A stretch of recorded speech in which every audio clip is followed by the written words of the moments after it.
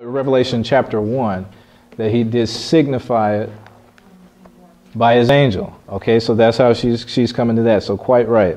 Spirit of Christ which was in them did signify when it testified. So what testified? The prophets testified, the angel testified, and the Spirit of Christ was in them. So you notice the connection there between the Spirit of Christ and prophecy? The connection between this whole process flow, you see the process flow again, but the testifying, which is a testimony, right? You testify of the Spirit of Christ. So you can see again, even in 1 Peter, that the testimony of Jesus is indeed the spirit of prophecy. Again, when it testified beforehand, so speaking of prophecy, it testified beforehand, and the Spirit of Christ is the spirit of prophecy. Okay, the testimony of Jesus is the spirit of prophecy. So again, some more clarity to this idea that the spirit of prophecy is the testimony of Jesus. Okay, comments, questions? I saw some eyes light up, so that's good. Now, I don't think I went into detail about this next section last week. So you guys are following, right? You following? Good? Yeah, I was just trying to see how... You're not going to see it yet. You're not going to understand why I brought up the judgment at all until either the end of today or next week. But it's important. So at least as long as we know we saw this from the Bible, from the Holy Bible, then it will come up again. And I'll explain why I brought that up last week. That's what we started this whole spirit of prophecy idea off with. Okay, and if you remember, just to give you a hint, you remember I mentioned that there's an argument, one of the heaviest arguments against the faith of the Adventist Church is that people say you guys can't prove what we call the investigative judgment or the pre-Advent judgment, that there is a judgment before the second coming of Christ from the Bible. You have to go to Ellen White's writings. That's what they say. That's what they say. And the reason they say that is because she makes it clear as day in the book Great Controversy. Okay? You know, and I would say under the influence of the Holy Spirit that she was able to see that. But she doesn't give any verses for you. So people say, well, you guys are just fabricating that. How do we know that's true? So we showed from Scripture that indeed that's what happened. You know, we can see all these kingdoms very easily. Babylon, what is it? Medo-Persia, Greece, Rome, divided Europe. We can see all those things clearly. And the second coming of Christ. But once you line up chapter 2 and 7 and even 8 of Daniel, you can see that there is a judgment prior to the rock hitting the foot of the statue. Okay. Well, again, we'll come back to that later on. Now, I want you to see what the purpose of a prophet is. Somebody tell me the purpose of a prophet. Why did God bother giving us prophets to begin with? Representative of God. Okay, that's good. Any other thoughts? Why did God give prophets in the beginning? Well, Mount Sinai, people didn't want to hear God's voice. They were scared. Okay. So last week you said that the Lord signed off on that? He signed off on them speaking to them through a prophet. Yes, through a representative, like Sonny said.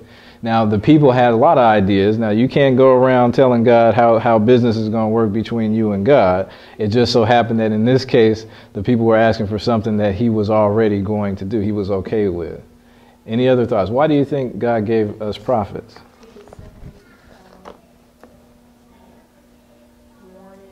Okay. Spread warnings. Because it made me think of Revelation 14:3, his message. Mm-hmm. So that warning or that being given to the prophet. So to disseminate information. Okay, to give warnings. Messages of warnings. By the way, messages of warnings are messages of God's love, because if he didn't warn you, then it means he doesn't love you. He doesn't want you around anyway. Doesn't it go something like this? A priest represents the people to God, and the prophet represents God to the people. Yeah, exactly. A priest, or today's age we might say a pastor, represents as well. Now take a look at Ephesians chapter 2. I'll just give you a few examples. Prophets actually do a lot of things that we don't think about. They have several roles that they play. I'm just going to look at a few of them, but we're going to focus on probably one. Ephesians chapter 2, a few books back.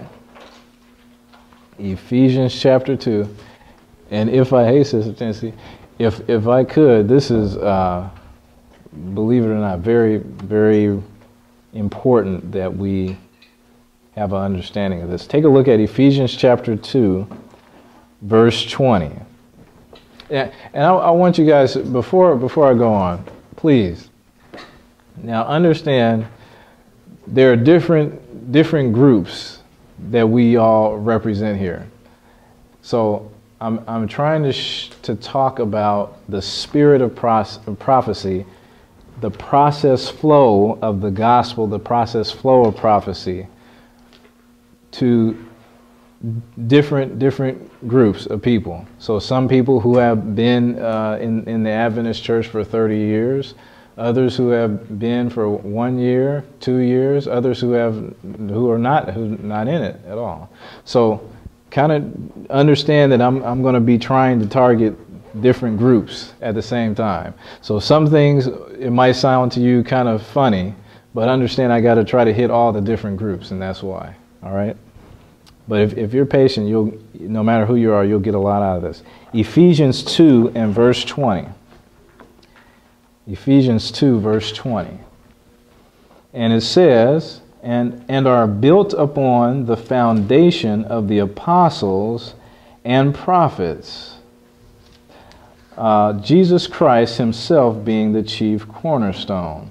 So, and if you continue going, you can see the next part here, the temple of the Lord.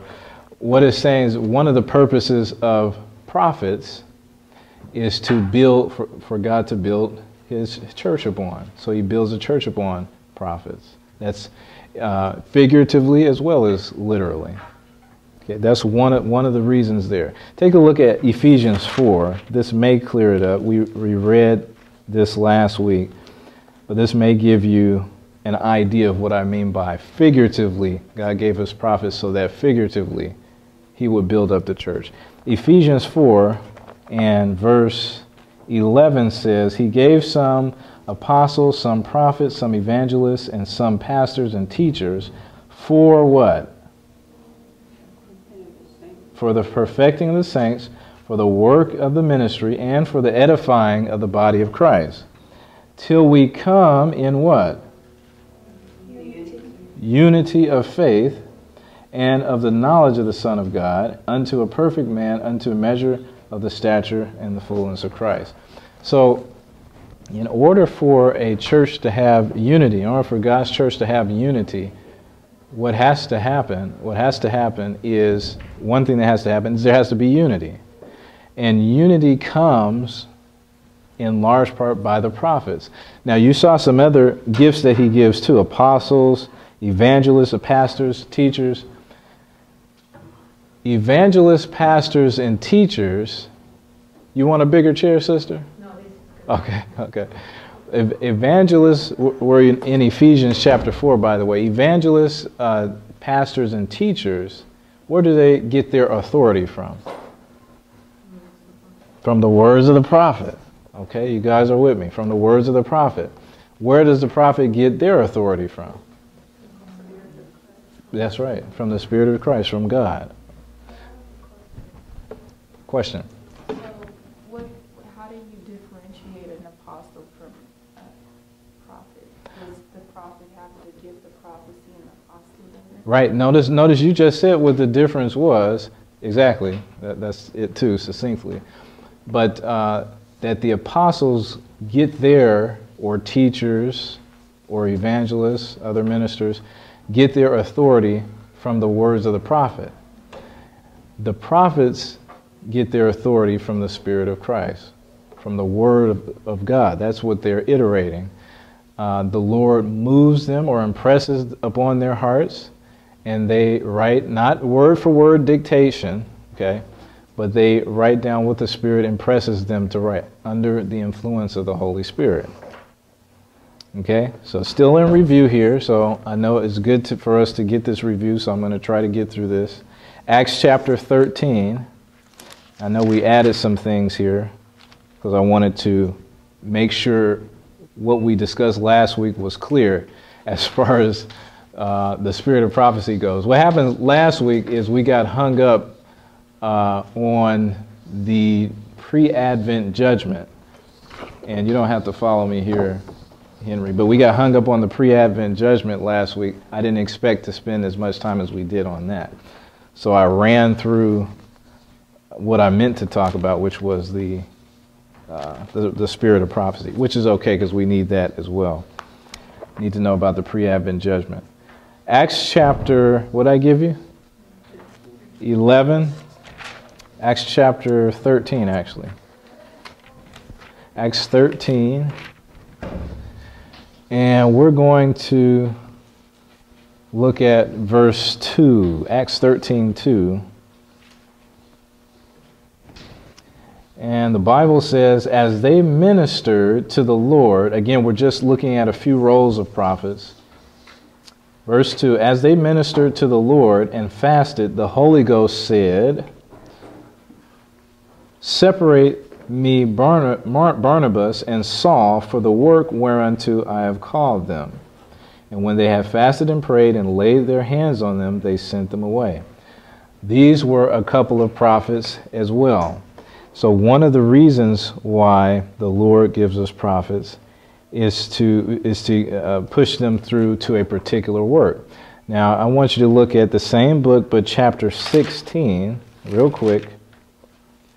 Prophets have a special work. It's different from the work that you and I tend to have. Acts chapter 16.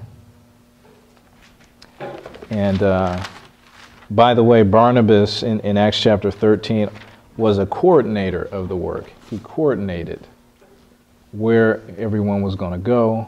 So that's part of the responsibility of a prophet as well. Acts chapter 16, though, and verse 6.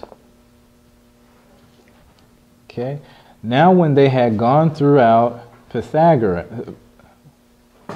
Phrygia, and the region of Galatia, and were forbidden of the Holy Ghost to preach the word in Asia, after they were come in Mysia, they essayed to go into Bithynia, but the Spirit suffered them not.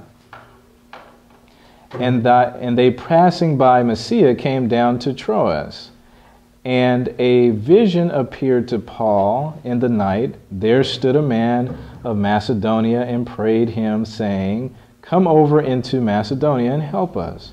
And after he had seen the vision, immediately we endeavored to go into Macedonia, assuredly gathering that the Lord had called us for to preach the gospel unto them. Now this is interesting. Here you have a few disciples together, and they're trying to determine where are they going to go to preach the gospel next. Remember, this is right after the ascension, or a little while after the ascension of Yeshua, who called them to go and teach the gospel to all the world, right? You guys following that?